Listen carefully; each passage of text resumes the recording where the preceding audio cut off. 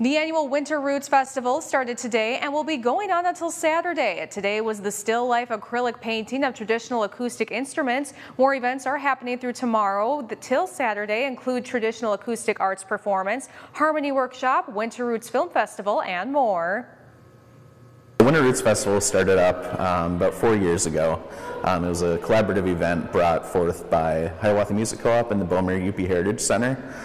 Since then, we brought on board different offices of the city of Marquette and Peter White Public Library. And the whole point is to kind of celebrate folk music as it pertains to how it fits into our local scene, the musicians in our community that uphold traditional folk and American music, and also just giving the community an opportunity to do something fun in the winter months to kind of melt away the winter blues.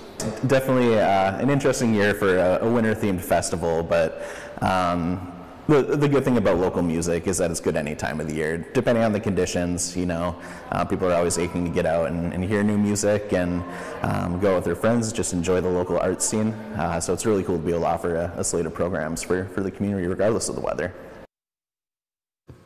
Events that will be happening for Winter Roots Festival include from March 14th, there will be a performance by Scarivore at NMU Forest Roberts Theater. On March 15th, there will be the Hiawatha Traditional Acoustic Arts performance by Sons of the Never Wrong at Ordog Brewing Company. On March 16th, there will be a harmony workshop with Sons of the Never Wrong at the Hiawatha Fold and the Winter Roots Film Festival at Peter White Public Library Shiras Room. For more details on event locations, ticket prices, or how you can become a partner of Winter Roots Festival, you can visit our website, upmatters.com.